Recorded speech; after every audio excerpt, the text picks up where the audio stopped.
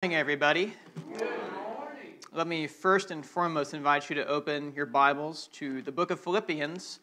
We've been there the past couple weeks. We'll be continuing today in chapter 1, verses 18 through 26. Philippians 1, 18 through 26. It is good to be in the house of the Lord on the Lord's Day today. Today is the day that the church and Christians have gathered for the past 2,000 years to celebrate the resurrection of the Lord, and we continue that today. I'm especially feeling extra energetic and excited today after we got that extra hour of sleep last night. I hope you were blessed by that as well. I also had 3 cups of coffee, which is opposed to my normal 2 this morning, so I feel like I'm about to run through a brick wall, to say the least. And on top of it all, we're in one of my favorite passages in all the Bible this morning. It's a great joy to be able to preach this and to share this with you.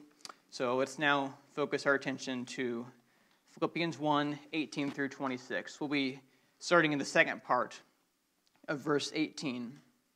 Paul writes, "Yes, and I will rejoice, for I know that through your prayers and the help of the Spirit of Jesus Christ, this will turn out for my deliverance. As it is my eager expectation and hope that I will not at all be ashamed, but that with full courage, now as always, Christ will be honored in my body, whether by life or by death. For to me, to live is Christ, and to die is gain. If I am to live in the flesh, that means fruitful labor for me. Yet which I shall choose, I cannot tell. I am hard-pressed between the two. My desire is to depart and be with Christ, for that is far better. But to remain in the flesh is more necessary on your account. Convinced of this, I know that I will remain and continue with you all for your progress and joy in the faith, so that in me you may have ample cause to glory in Christ Jesus because of my coming to you again." Let's go to the Lord in prayer. Father, you are good, and we know that because you are good, God, you say in your word, God, that when we ask for the Holy Spirit, God, you will not refuse us. And so, God, we come to you in the name and the authority of Jesus Christ, God. We don't come on any merit of our own righteousness, God, for we have none. We come to you only in the name of Christ, and we ask you that your Spirit would come upon us now in this moment, that you would be with the listeners, God, that you would help us, give us ears to hear your word, God, that for those who are believers in this room, God, that you would strengthen them and sanctify them and to build them up in the faith. And God, I pray also if there are any people who have not repented of their sins and trusted in you, God, if there are any non-believers in this room, God, that you would draw them to you for salvation, God, that you would open the eyes of their hearts, give them taste buds to see and to savor your glory, God. I pray that you would do these things, and I pray for myself also, God, that I would rightly interpret and divide and speak your word, God, that any words that I say would not be from me alone, but God, that they would be from you, God. We pray all this in Christ's name and for his glory. Amen. Believe it or not, we are coming up on the new year.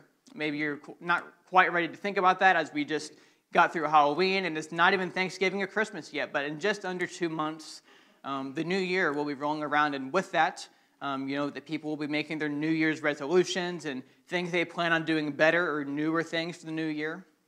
Many of these come in the forms of going to the gym more, getting in better shape, saving more money, doing more things that will bring you happiness, spending more time with your family, and so on.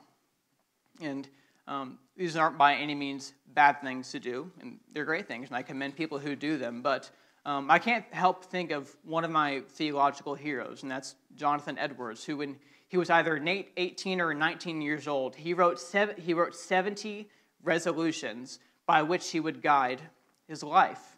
And as an example, here's the very first resolution that Edwards wrote, which you could say guided and kind of framed all the others. This is resolution 1 from Jonathan Edwards. He says, "Resolved, that I will do whatsoever I think to be most to God's glory and my good, profit and pleasure, and the whole of my duration, without any consideration of the time, whether now or never so many myriads of ages hence. Resolved to do whatever I think to be my duty, and most for the good and the advantage of mankind in general." You could also include resolution 22 in this kind of summary. He says, "Resolved to endeavor to obtain for myself as much happiness in the other world as I possibly can," he means heaven by that other world, "with all the power, might, vigor, and vehemence, yea, violence I am capable of, and can bring myself to exert in any way that can be thought of." In short, Edwards was dead set on honoring Christ in any and every way possible. I mean, it's crazy. Like, what 18-year-olds or any Christians in general, for that matter, do you know who think like this at such a young age, who are so just set on honoring Christ? And I could go on about Edwards and his resolutions, but he's not the focus of today, although he is great. So turning our attention now to Paul in Philippians, we're going to see a similar resolution that's made by Paul in our passage, and a resolution that I fear that rarely, if ever, crosses the minds of Christians today.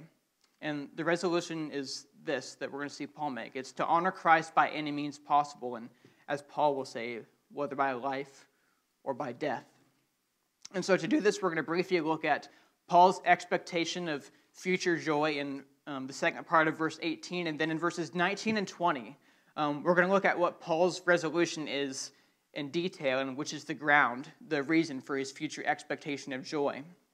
Then in verse 21, we're going to see kind of the grounds and the reasoning for why this is Paul's resolution to honor Christ. And then in verses 22 through 26, we're going to see Paul's explanation and contemplation of his resolution. So to accomplish this, I want to really lay out for us Paul's reasoning and his argument in those verses. And I don't mean argument in like the bickering or the fighting sense, but argument is in like kind of like the rhetorical sense. Like I want to follow Paul's flow of thought and look at how and why he arrives at the conclusions that he does and everything in between. So we're going to go verse by verse and even sometimes word by word and see how each piece of this puzzle fits together to make up Paul's resolution. You know, I think preaching is it's much more than just rightfully proclaiming the Word of God, and it certainly is that. I mean, without rightfully proclaiming the Word of God, it's not preaching. But I also think that preaching is, along with that, it's teaching people how to be good readers of the Bible. And that's what I want to do here, is that, you know, the old saying, give a man a fish, you feed him for a day. Teach a man to fish, and you feed him for a life. And so hopefully we can all learn together how to be better readers of the Bible by doing this. So with all that being said, let's look at Paul's future expectation of joy in verse 18. And just to refresh our memories, he says, yes, and I will rejoice. And so in the first part of verse 18, you see that Paul rejoices in the proclamation of the gospel. He says, whether in pretense or in truth, and Christ is proclaimed, and in that I rejoice. And so that is something he currently rejoices in, that Christ is proclaimed in pretense or in truth. But in the second part of verse 18, he shifts tenses. He says, yes, and I will rejoice. In other words, he's making a decision at the present time that in the future, whatever may come, he will continue rejoicing. And so Paul expects that in the future he will rejoice. And so what's the reason? Why will he continue to rejoice? And we see the reason for this in verses 19 through 20. And so you can see the reason why he will not stop rejoicing is because his future joy is tied to two things that Paul knows, the first of which we see in verse 19, and the second of which we see in verse 20. But before we get there, I want you to notice that that little word for, at the beginning of verse 19. That for is a signpost that points us backwards to verse 18, as well as pointing us forward to verses 19 and 20. It kind of serves as the because to the why of verse 18. So why will Paul continue rejoicing in the future? Because, he says, I know that through your prayers and the help of the Spirit of Jesus Christ, this will turn out for my deliverance. So that for is the key to understanding Paul's future expectation of joy. And so again, he says, for I know that through your prayers and the help of the Spirit of Jesus Christ, this will turn out for my deliverance. That's the first thing he knows, that his imprisonment will turn out for his deliverance. And he says, as it is my eager expectation and hope, that I will not be at all ashamed, but that with full courage, now as always, Christ will be honored in my body, whether by life or by death. And that's the second thing, that Christ will be honored. So the two things that Paul knows that we're going to look at here is that his imprisonment will turn out for his deliverance. And the second thing that he knows is that Christ will be honored in his body, whether by life or by death. And there's things that qualify those statements, and we're going to look at those. But first, let's look at the first thing that Paul knows. We're going to look at that phrase, this will turn out for my deliverance. So what does Paul mean when he says he'll be delivered? And so this phrase is actually identical to that of Job. In Job chapter 13, verses 15 and 16, when Job says, though he slay me, meaning God, though God slays me, I will hope in him. This will be my salvation. And so that phrase, this will be my salvation, is the same phrase that Paul uses here when he says, this will turn out for my deliverance. And so Paul saw his experience to that of Job. And we looked at, if you're here a couple of weeks, we talked about Job. And so we know that Job was ultimately delivered physically from his suffering. He lost everything, basically, but his own life, his children, his possessions. But he eventually was given all of that back and more by God. But we know that Job wasn't ultimately just delivered in terms of what he had physically. But we know that Job was also, he was ultimately spiritually delivered as well. We know that in all that he did, he never once cursed God. He never once turned away from his faith in God. And it wasn't just Job, gritting his teeth and just powering it through to the end. That was a miracle of God sustaining Job so that Job would make it to the end. And so, likewise, Paul knew the story of Job. Paul knew his Old Testament well, and he knew that Paul knew that he would ultimately be delivered spiritually in the same sense that Job was. It was a spiritual deliverance and vindication before God, that God would hold him fast in his faith to the end in his imprisonment. Paul didn't know whether or not he would be released from prison. He was in prison for an indefinite amount of time. He didn't know whether he would be released physically, but one thing he did know, that God would deliver him spiritually, that God would hold him fast to the end. And so we see how does this happen? How does Paul's deliverance happen? You see two ways that Paul's deliverance will happen. First, he says that through your prayers. He's talking to the people at the church in Philippi. He says that through your prayers, church at Philippi, this will turn out for my deliverance. And you can see just how important prayer is in the life of Paul. If you remember going back to the very beginning of Philippians in verses 3 through 11, Paul assures these people that he has been praying for them. And here he tells them how much he counts on and depends on their prayers. Just think about that. He says that through their prayers, he knows he will be delivered in a spiritual sense. That's a wild thing to think about. Just the way and the power our prayers actually have. And there's a few other places that Paul writes where he shows just how important prayer is in his life. In 2 Corinthians 1:11, he writes to that church in Corinth. He says, "You also must help us by prayer, so that many will give thanks on our behalf for the blessing granted us through the prayers of many." And then in Philemon, verse 22, he says, "At the same time, prepare a guest room for me, for I am hoping that through your prayers I will be graciously given to you." And so this isn't just a one-off thing. This is something that Paul is very commonly spoken of, just how important he sees prayer as. And he really believes that prayer has power to do things. And I wonder for us, is prayer, specifically for that of our fellow brothers and sisters, is it as important to us as it was to Paul? When we pray to God for ourselves and for others, do we really believe that our prayers are making a difference? Or do we think that they're just hitting a ceiling and God doesn't really hear us? Do we really believe that prayer does something?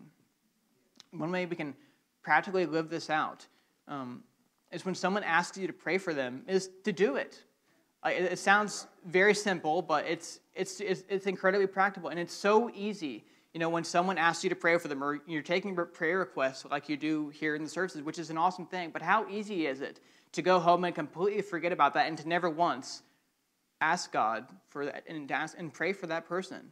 I've done it so many times myself. When someone asks me to pray for them, I say, "Yeah, I'll pray for you," and just completely forget about it a few minutes later and never pray for them. But just think of what someone is asking you to do when they ask you to pray for them. They're asking you to go before the very throne of God in the name of Christ and ask God to do something for them. We should never take that lightly. We should always approach the throne of we shouldn't approach God in a fearful, terrified way. We should be fearful of God, and we should have reverence before Him and realize that He's God and we're humans. But Hebrews tells us to approach the throne of grace with confidence so that we may receive mercy and find grace to help us in times of need. We should be bold because we have Christ, who has opened the way to us for God, and we should not take that lightly. Another practical way you can just use the power of prayer in your life is you can also take the initiative and go up to people and ask them how you can pray for them. I've never once known anybody who has been offended if you ask them how you can pray for them. Like, people love that when you do that. It shows that you actually care for them personally and are willing to go to God on their behalf and ask God to do something for them. People will love that when you ask them, hey, how can I pray for you? And so that's another way I would encourage you to practically live that out. And so how does Paul, the first way that Paul knows that he will be delivered, ultimately in the spiritual sense, is that through the prayers of the people of the church in Philippi. Second, he says, another way he'll be delivered is with the help of the Spirit of Jesus Christ. Of course, our prayers have no power on their own, and they require a special power to bring them before God and to give them and to make them effective. And that's the job of the Holy Spirit in our lives. And that's why, we, just as Paul did, we shouldn't see, our prayers and the power of the Holy Spirit as two separate things working apart from one another. No, these are two things that are working in tandem with one another. Our prayers coming and the Spirit coming and giving them power and life before God. This is what Paul affirms in Romans 8 when he says, likewise, the Spirit helps us in our weaknesses, for we do not know what to pray for as we ought. But the Spirit himself intercedes for us with groanings too deep for words, because the Spirit intercedes for the saints according to the will of God. And so, additionally, the Spirit doesn't just help us to pray in the first place, but he's the one who gives our prayers power and legitimacy before God. And if it were not for the Holy Spirit, our prayers would be like hitting the ceiling, like we said a little bit ago. Our prayers would have no power apart from the Holy Spirit. It'd be like a rocket ship, but having no fuel. There would be no point to it. We can try to make it go all we want, but it will never go anywhere unless we have the proper fuel. So we must be praying. With the help of the Spirit, we must ask God, when you pray, God, I don't know what to pray for as I ought. I know that even when I do pray, I need your Spirit to help me pray. So whenever you are praying for yourself, for others, ask God to send the Spirit to help you pray. And so Paul says that both of these things, the prayers of the church of the people at Philippi and the help of the Spirit of Jesus Christ, are what will help turn out for his deliverance. So now let's turn to the second thing that Paul knows in verse 20. He says, as it is my eager expectation and hope that I will not be at all ashamed, but that with full courage, now as always, Christ will be honored in my body, whether by life or by death. And so this is the second thing that Paul knows, and he grounds his future joy on the fact that he knows that Christ will be honored in his body, whether by life or by death. And so we're going to walk through this phrase by phrase. And so those first three words there, as it is, we're going to come back to those here at the very end of this point because it'll help tie everything together. So let's start off with where Paul says, my eager expectation and hope. He says, it is my eager expectation and hope. And so you could also translate this phrase, it is my hope-filled, eager expectation. So just four words that keep building on one another. This hope-filled, eager expectation. They just keep building on one another just to show how consumed and just obsessed Paul is with this idea that Christ will be honored. And to make his case even stronger, just look at what he says next. Like, he qualifies his eager expectation of hope with both a negative and a positive statement. The first is the negative. He says, it is my eager expectation and hope that I will not be at all ashamed. And so this phrase, be ashamed, is often used in the Psalms to describe, as one of my commentators said, he said, it's a humble pious who in his proper relationship of and trust to God counts on God to not let them be disgraced, disappointed, disillusioned, or brought by him to judgment, and thus covered with shame before their enemies. And so Paul is so confident in God, and he is so confident in his relationship with God that he knows that God will not let him be ultimately ashamed of the gospel. Like he says in Romans 1:16, he says, I am not ashamed of the gospel. That's not Paul working on his own to make sure he's not shamed. That is the power of God at work in Paul's life to make sure that Paul is not shamed. Second thing that Paul qualifies his eager expectation and hope with, he says, but that with full courage. So you have the negative, he won't be ashamed, and then you have the positive, but that with full courage. And so, in other words, Paul eagerly expects that he will not be lacking in any courage or boldness. He expects that he will have the fullness of courage, think we see a similar idea in 2 Corinthians chapter 9, verse 8, where Paul says, "And God is able to make all grace abound to you, so that having all sufficiency in all things at all times, you may abound in every good work." And so Paul knows that it is ultimately God who will supply his courage and boldness that he needs to honor Christ. And so next, Paul says, "It is my eager expectation and hope that I will not be at all ashamed, but that with full courage, now as always." And so remember for a second where Paul is as he's writing this letter. He's under house arrest, chained to guards, for who knows how long, at least a couple of years at this time. But again, he doesn't know how long he's going to be here. But he's under house arrest, and he's unable to travel around preaching the gospel. He still can preach the gospel. We looked at that a couple of weeks ago, but he's not as mobile. He can't travel like he would like to be. But that doesn't stop Paul. He is determined. He is just as determined now as he ever was to proclaim the gospel while he's under house arrest. He's not letting his outward circumstances determine whether or not he's going to keep proclaiming the gospel. He is determined that now as always that Christ will be honored. And so I wonder, is it the same for us? Are we just as motivated to make much of Christ when we're having bad days, when we have a bad day at work, when we have a bad day at home, when things don't go our way? Are we just as motivated to honor Christ on those days? Or do we let when those bad days come, do we let that slow us down? And do we let that stunt our vigor and our joy for the glory of God? So now as always, Christ will be honored. And so this is where we get to Paul's actual resolution. His eager expectation and hope that he will not be ashamed, but that with full courage, now as always, Christ will be honored in my body. And so this is what Paul has really been getting at. This is his eager expectation and hope that Christ will be honored in his body. You could also say that he wants Christ to be magnified, to be exalted. And I love an illustration that John Piper gives. He says when Paul says he wants Christ to be magnified, he's not saying it in the sense that you have like a microscope to look at something tiny and then to make it bigger, like little tiny bugs or bacteria. He's not saying you need to magnify Christ in that sense. When you say we want Christ to be magnified, it's like taking something that is so far off and big, like these planets and galaxies that are so far away, but they're actually really big. It's like taking a telescope to that and zooming in so you can see just how great and how glorious it is. That's what we mean when we say we want Christ to be magnified, to be honored, and to be gloried. We are to exalt Christ and make him look great.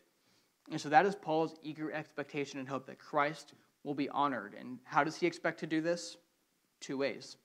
First, he says, whether by life. So we'll be brief here because we're going to return to this idea later, but Paul expects that Christ will be honored in all of his living, not just some parts of his life, not just these parts of his life, but Paul expects that Christ will be honored in all of his life. And everything that Paul does, he wants Christ to be honored and magnified. And as he writes in 1 Corinthians, he says, "So whatever you eat or drink or whatever you do all for the glory of God." Amen. And so we'll come back to this idea of honoring Christ in living, but Paul also expects that Christ will be honored in his body by his death. And so Paul doesn't just stop at his living. He is just as determined to make Christ look great in his dying as he is in his living. And so let's just think about this for a second. How exactly do you expect Christ to be made to be exalted in your death?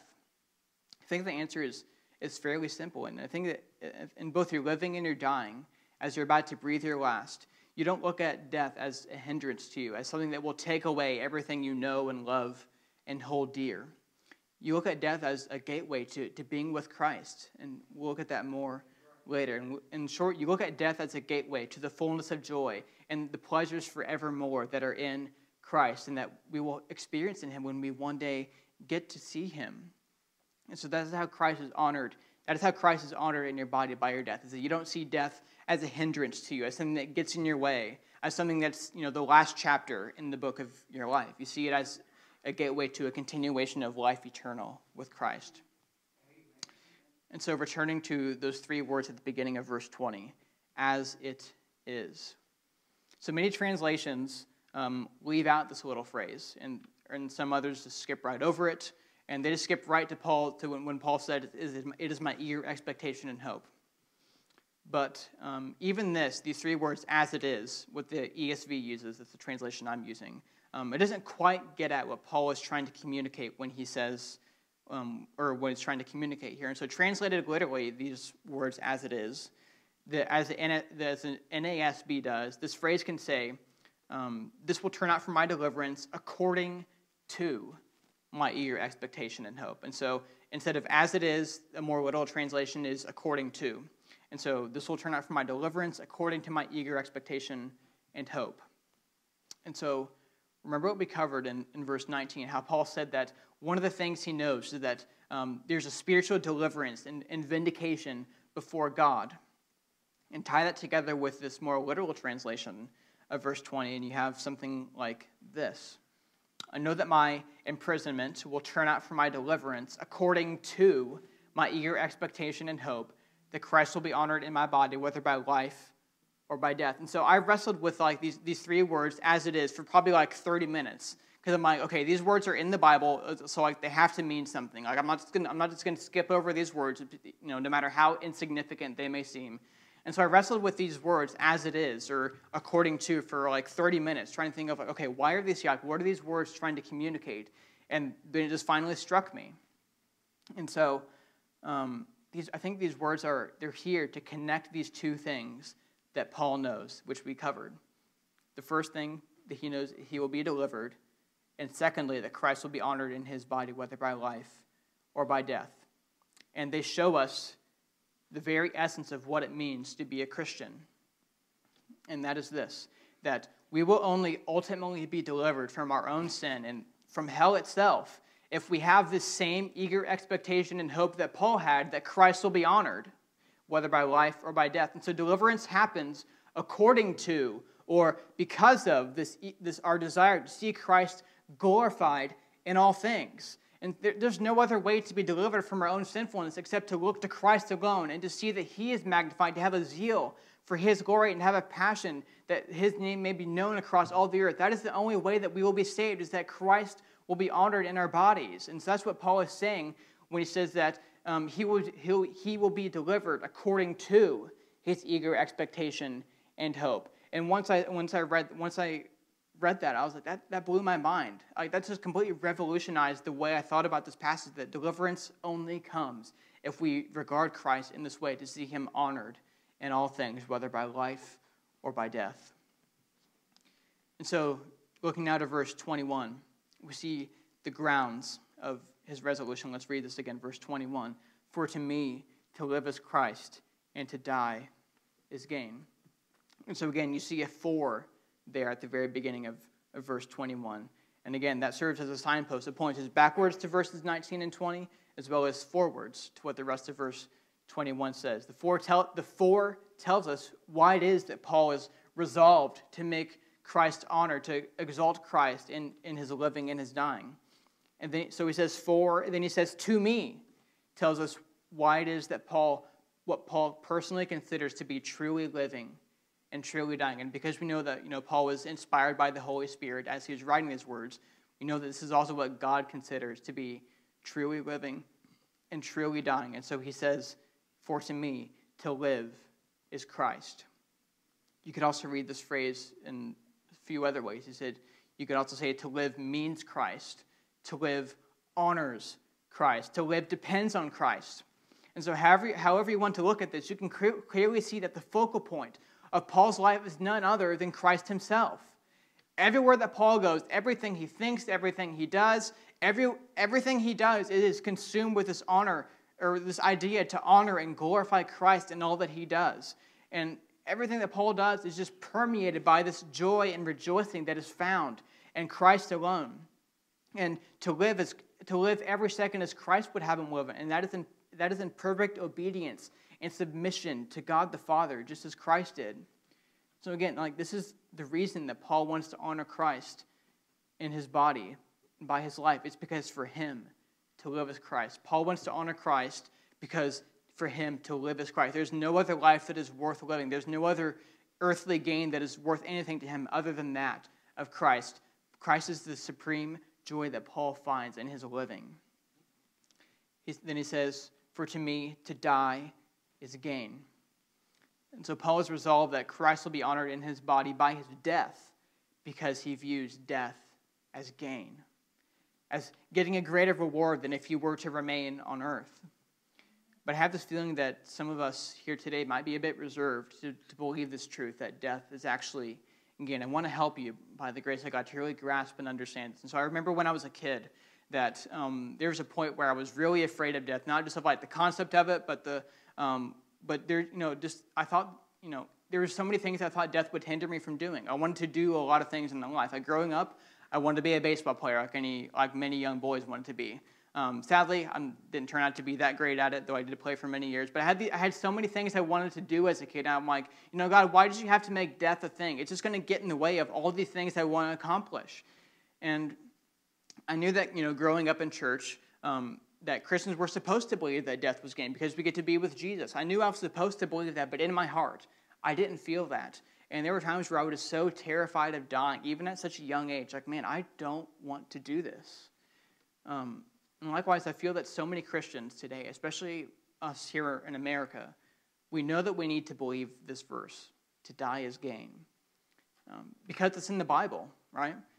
But it's either a very reluctant belief, or maybe we just choose to skip over it and just pretend it's not there. Maybe we instead think that, man, I have it pretty good here on earth. I have, a decent job. I have a great family. I don't have my dream car, but my car's pretty nice. I have some pretty nice things. I have good things going for me here on earth, and I just can't really see like how death can be better than this. Like, it's pretty good here. That's a tragedy when people, especially Christians, think that way. That people think that these temporary nice things here on earth are better than eternity with Christ, because eventually everything we have here will pass away, but Christ will reign supreme forever. And so, why should we view death as gain? What exactly is there to gain in death? And I think the answer is just one word, and it's God. We don't want heaven merely to be free from pain, sadness, sickness, sin, and all these other terrible things that are brought about by sin. The elimination of those things are merely byproducts of being with God and being united with Him. And if you don't understand how God can be better than anything we have here, then first of all, I would just encourage you to repent of that thought. Just empty yourself of any thoughts that whatever you have here is better than God. We call that idolatry. When we think anything other than God, we treat anything other than God as God. Secondly, I would encourage you to fill yourself with the words of God about Himself, to get in the Bible and to truly to taste and see that the Lord is good. Get in, if you don't believe that death is truly gain, then just read your Bible, read your New Testament, see that all God is for you, and then all that God has for you, and this is the joy that will bring you. So this is like why I'm resolved with Paul in this passage, and also what he says in Acts 20:24. He says, "I do not count my life as of any value, nor as precious to myself, if only that I may finish my course in the ministry that I received from the Lord Jesus, to testify to the gospel of the grace of God." In other words, God, if you see fit that I've fulfilled my ministry and my calling here on earth, take me up and don't hesitate. That's what Paul's saying, and that's what I would say that too. And I would also say, do I have aspirations for the future, like me personally? Yeah, there's many things I'd love to do. I'd love to finish seminary. I'd love to find a wife, have some kids, settle down somewhere. Lord willing, become the pastor of a church somewhere. I'd love to travel the world and see the beauty of God's creation all around the world. There's many books I'd love to read, movies I'd like to see, books I would like to write myself. There's just so many things I'd love to do here on earth and accomplish, but I can tell you that not one of them compares with seeing the face of my Savior. Amen. I want that more than anything. Amen. I can't tell you how many times I've just envisioned and longed for this. The day when God finally calls me home for the first time, and I see the face of the one who bled and died for me. The one who bore the wrath and the punishment for all the sins that I've ever committed. He took that upon Himself and poured out His grace and His mercy for me. The one who had nails driven through His wrist and hung there and suffocated, and as His back was ripped open, as He was beaten, the one who took all of that for me, and the one who then rose again from the dead 3 days later. And I just can't wait to see him one day and just to wrap my arms around his neck and just to say thank you for all you've done. Or maybe I'll be so overcome and blown away by his majesty and his glory that I'll just fall down at his feet. Maybe I won't even be able to stand up to hug him. I don't know what it'll be, but whatever my response will be, I can't wait for that day when he finally calls me home and I get to be at home with my Savior. I'd be willing to give up everything I have here. It would be no hesitation, just in an instant, just to be with Christ. I love my family, and it's always a joy to be with him, and I'm looking forward to being home with him for a few weeks for Thanksgiving. But I would even be willing to forego the joys of being with them to see Christ. Because Jesus himself said, whoever loves father or mother more than me is not worthy of me. And whoever loves son or daughter more than me is not worthy of me. I want to be counted worthy of Christ. I love him. I want to be with him more than anything, more than I want to be with my family, more than I want to finish seminary, more than I want to find a wife or have kids or have any careers. I want to be with him more than anything. And that's what Paul is saying when he says death is gain. I get to be with Christ, and that is better than anything I have here on earth. He is infinitely more concerned with seeing his Savior than gaining any treasure or any joy this world has to offer. And we would do well to think the same way.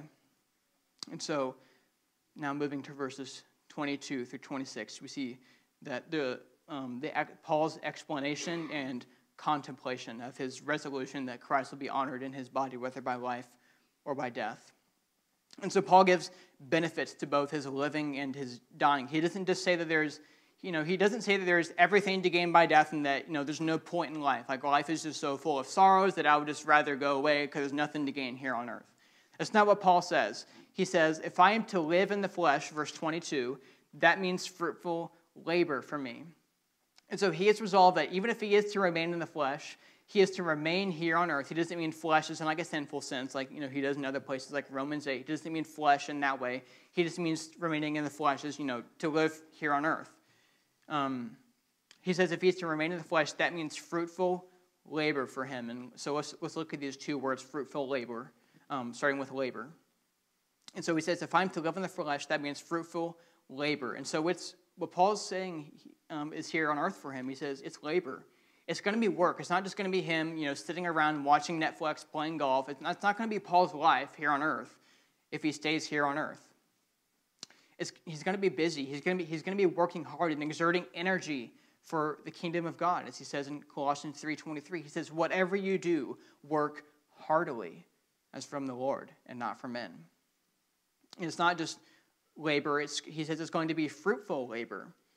It's not going to be just him working, but nothing will come of it. There's going to be no results. He's not going to be spending his time working on things that he knows won't yield fruit either. He's going to give his time to things he knows that will produce fruit and joy for the kingdom. His endeavor is to make the gospel known in both word and for deed, and he knows that that's the only thing that ultimately matters, is that lives are transformed by the gospel and people are sanctified and unbelievers are brought from death to life. That's what he's focused on. And I just wonder, do you see the purpose of your life as fruitful labor for Christ? Are we content to just kind of coast along and hope that things turn out okay? Or are we really digging in and really exerting energy and searching out this fruitful labor for the kingdom? And so if you were to summarize Paul's ambition in his living, you can take all the statements that Paul says about his life and kind of combine them into one. It would kind of sound something like this. He would say, as it is my eager expectation and hope that Christ will be honored in my body by life, for to me to live as Christ, because that means fruitful labor to me. And so you can kind of see how all of that fits together. You take all the statements that Paul has about his living, and you kind of condense them into one phrase, and you can see what Paul's ambition is in his living. But Paul doesn't just stop there. Look at what he says next. He says, yet which I shall choose, I cannot tell. I am hard pressed between the two. He's talking about this life and death. And he says that he actually wrestles with these thoughts of life and death. And, Paul knows that, he doesn't actually have the power to decide whether he's going to live or die. Again, Paul knew his Old Testament well, and he would have known verses like Deuteronomy 32:39, where God says, "See now that I, even I am he, and there is no God beside me. I kill and I make alive. I wound and heal, and there is none that can deliver out of my hand." And also 1 Samuel 2:6, "The Lord kills, and the Lord brings to life. He brings down to Sheol, and he raises up." There's just a few verses that show that life and death are ultimately in the hands of God. We don't decide when we live or when we die. It is God is the ultimate determining factor. And as long as we're on earth, we should see that as God telling us that he still has us on mission to spread his glory. Additionally, Paul wasn't trying to make up his mind on whether he wants to live or die so that he can then go to God and ask him, like, "Hey, can I live?" or "Hey, can I die now?" But Paul is just really he's just asking himself a rhetorical question here, and he's asking his readers to follow along with him. It's just kind of a mental exercise that Paul is doing for himself. So he doesn't actually think that he has the power over life and death. He isn't trying to make up his mind so that he can then go to God to ask. It's just a rhetorical question that Paul is asking in his mind. But the question still remains: why is Paul so hard pressed? Why does he say, "I can't tell. I can't tell which I shall choose between these two"? It's because there are immense joys and benefits to both living and to dying. Again, Paul doesn't say, "I'd rather just die because there's nothing to gain for me here on earth." No, Paul recognized that there is great joy. There is fruitful labor for him to do here on earth. The joys of seeing new believers come into Christ, the joys of seeing new churches planted, the joys of seeing believers built up, the joys of training new pastors and missionaries. Those were all great benefits that Paul's like, man, like that really, like, I don't know what to do with this. Like, dying, I get to be with Christ, but here I get to see the joys of people coming to know Christ better. So Paul just wants to be, so there are just immense joys and benefits to Paul being obedient to Christ here on earth. But what are the benefits that are to death that would rival these benefits of living? Because he says he's hard pressed between the two. So we have these joys of living and these joys of dying. And we've already kind of touched on the joys of dying, but we're going to dig a little deeper into this. And so Paul says next, he says, "My desire is to depart and be with Christ, for that is far better." And so Paul has these two options and these kind of these desires that are bouncing around in his head: to be with Christ in his dying or to serve Christ in his living. I mean, what love for the Lord this man must have had if these are the two issues that he's wrestling with. Like, we have issues at work, issues at home, like all kinds of issues bouncing around in our heads. But these are the issues that Paul is concerned with. Like, what love he must have had, like, to be like, this is the kind of stuff that Paul thinks of. Like, do I want to live and continue serving the Lord, or should I die and like be with the Lord? And Paul is just so focused on Christ that everything he thinks, everything that passes through his mind is Christ-centered. But just notice what he says. He says, "My desire is to be with Christ." In other words, this is Paul's ideal outcome for himself. He says that he wants to depart and be with Christ. And so, depart is just a euphemistic way of saying to die. Paul knows that on the other side of death, he will get to be with his Savior. That's why he says, he doesn't say, "My desire is to depart and go to heaven," though he could have said that, and he would have been right in saying that. But he says, "My desire is to depart and be with Christ." And that's why he's so focused on. And I would just say to us today, like, if we want to go to heaven, but we don't really care whether or not Jesus is there, we don't want to go to heaven. It's a utopia of our own imagination that we're just thinking of if we want heaven, but don't care whether or not Christ is there. Like, Christ, he's the key gain of heaven that we'll see that we'll experience and enjoy in when we get there. I think one of the great tragedies of the American church is that heaven is not talked about from the pulpit or just in general more often. Oftentimes, all we'll just get is a vague reference to the place, but anything of actual substance about what it'll be like is rarely ever talked about. And when it is, I often think it's incorrect. So here I just want to give us a small little theology of heaven.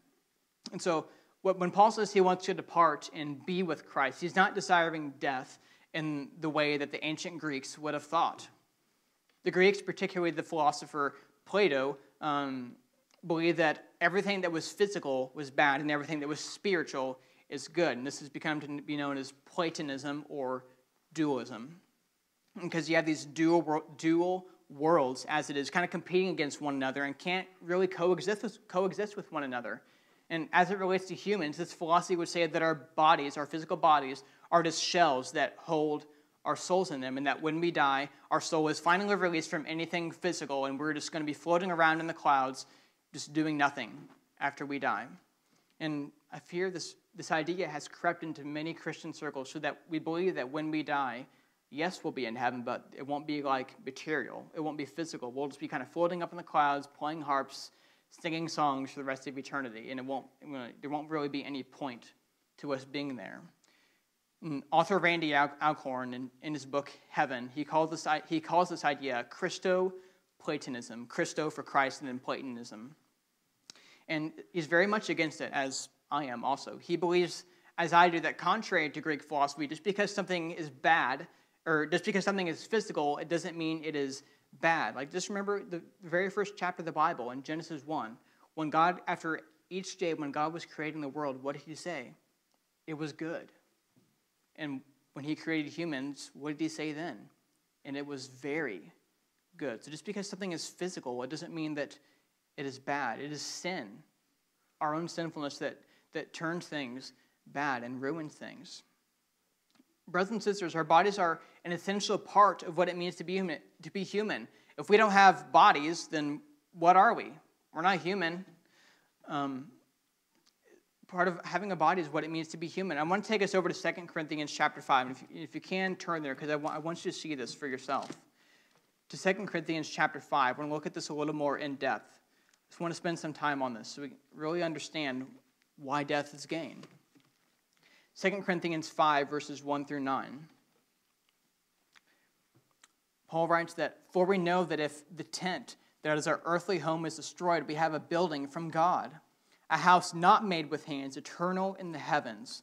For this tent we groan, longing to put on our heavenly dwelling, if indeed by putting it on we may not be found naked.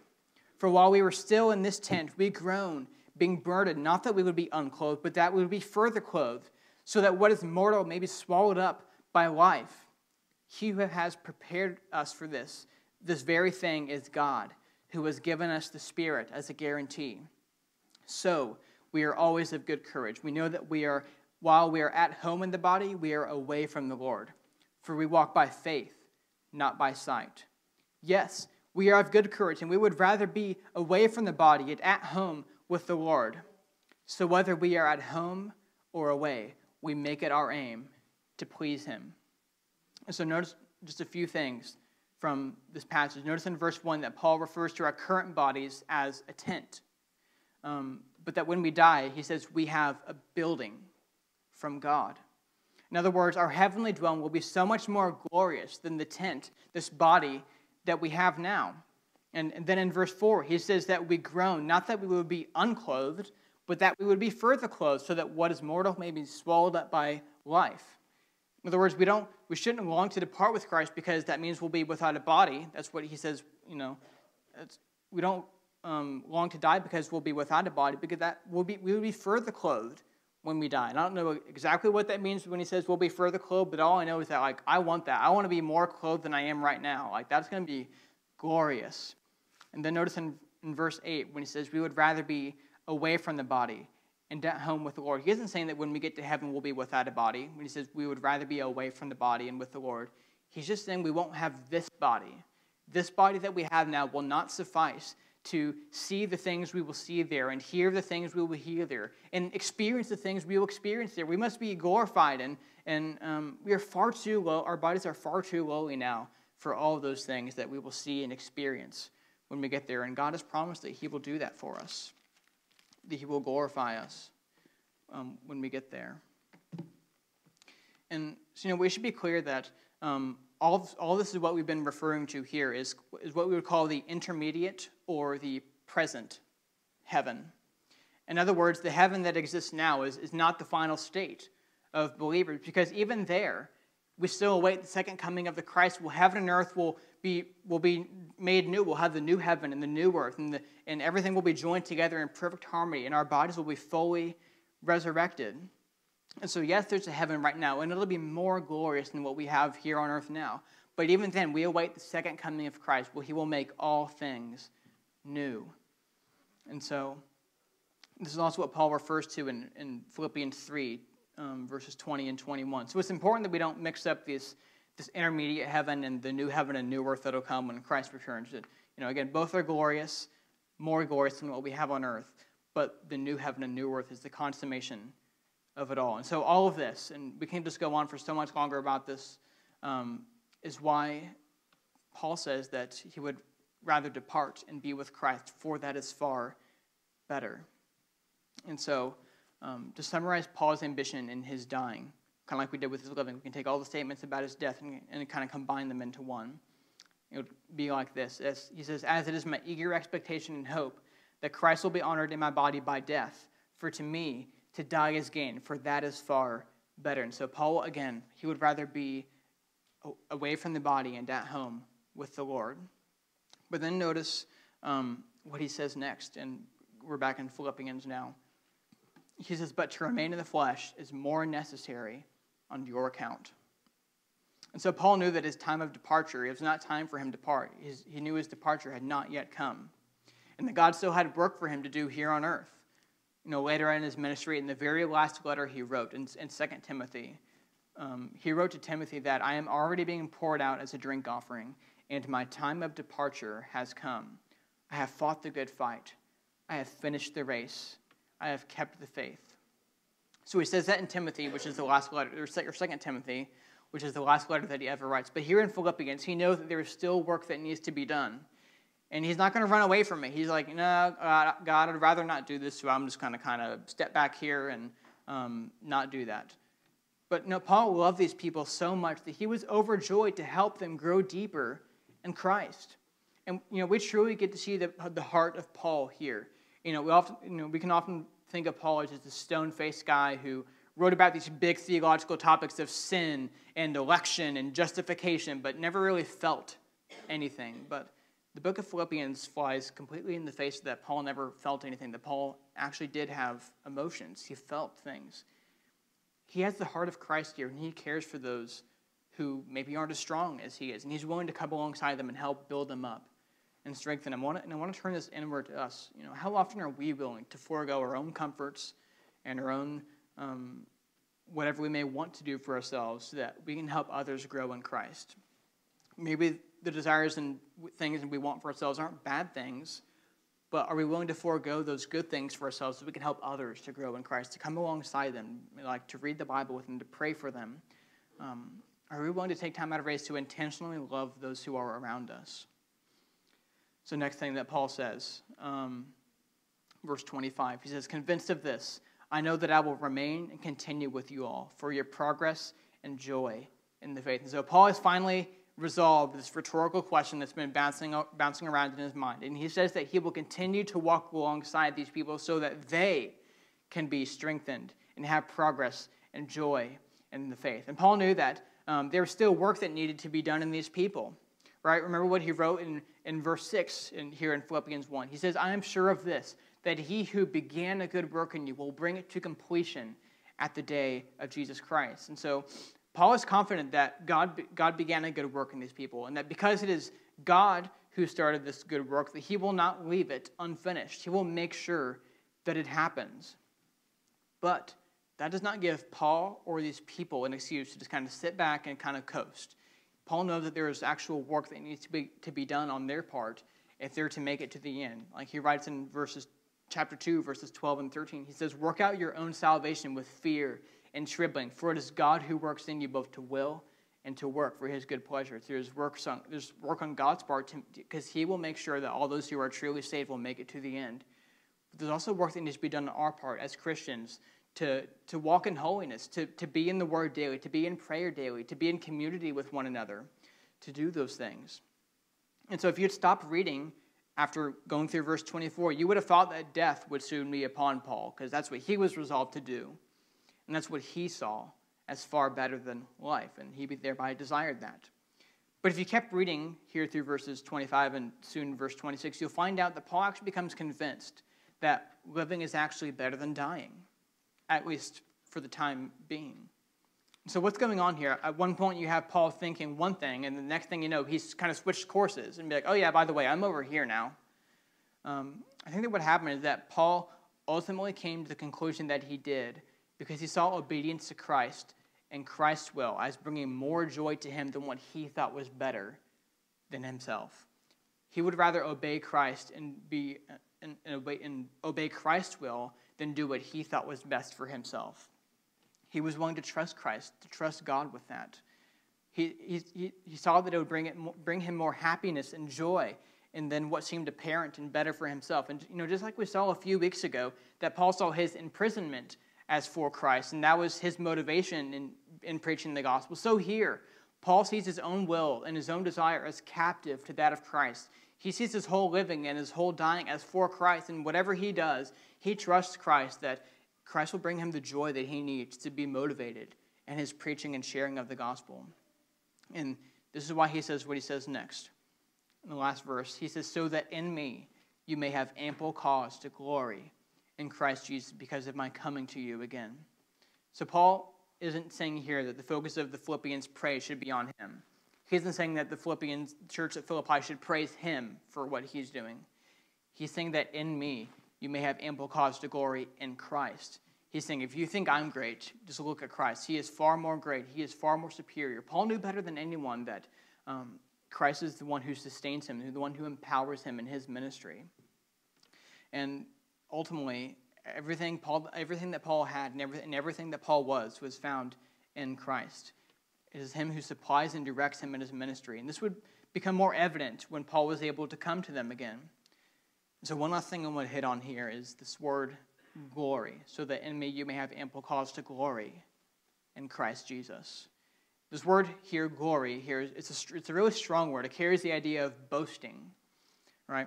So this is not the only time that Paul talks about boasting in Christ. He says in Galatians 6:14, he says, but far be it from me to boast except in the cross of the Lord Jesus Christ. Then in 1 Corinthians 2, verse 2, he says, for I decided to know nothing among you except Jesus Christ and him crucified. And then here in Philippians in chapter 3, verse 8, he says, indeed, I count everything as loss for the surpassing worth of knowing Christ Jesus my Lord, so that everything Paul does, whether in his living, in his dying, in his coming and going to the church at Philippi, in his serving to them, it is all for the glory and praise of Christ. So in closing, I referenced Jonathan Edwards and his resolutions at the very beginning of the sermon. I think it would be fitting to close with another one of his resolutions. His 9th resolution is as follows.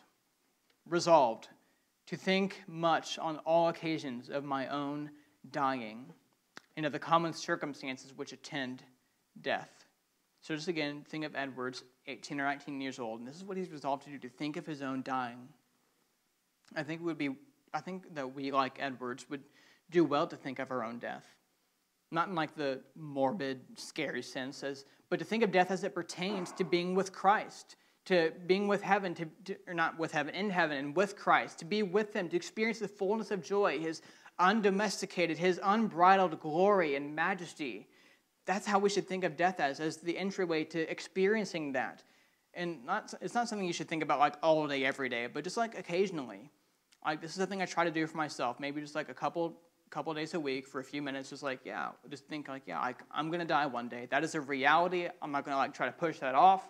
It is a reality. I'm either going to die or Christ is going to return before that happens. But most likely, I'm probably going to die before that happens. And just like to take some time, take a few minutes, and just think about that, and let that be your motivation, and for loving Christ here on earth. And I think if we do that, it'll revolutionize the way we live here on earth. If we think about what we're ultimately going to see and do and experience, we'll be all the more diligent to confirm our calling and election, as Peter writes. And when we let the love of Christ control us, as Paul writes in 2 Corinthians 5. So therefore, let us look to what is unseen. That in Paul's, when we read that passage in 2 Corinthians, Paul says we walk by faith and not by sight. Though one day our faith will be turned to sight. But for now we must look at what we can't see by faith. Trust that reward of being with Christ is stored up for us in heaven. And it is imperishable, undefiled, and unfading. It's not going to go away. We just have to get there So let's pray and encourage one another to make it to the end and trust that Christ, that he will hold us fast to the end. That it's not ultimately up to us, but that he will do it, and that he will himself be our treasure and our prize when we finally arrive. Let's pray. Father, we just thank you so much for this passage, and we pray with Paul that we are resolved with Paul that Christ will be honored, whether by life or by death. God, we view our lives. We pray that you would help us to see our lives as working for the fruitful labor that accompanies doing work for your kingdom. And we also pray that you'd help us to think of death as gain, and that it pertains to being with you, Jesus, where we will be with you and worship you for all eternity. We pray all these things in the name of Christ and by the power of the Spirit. Amen.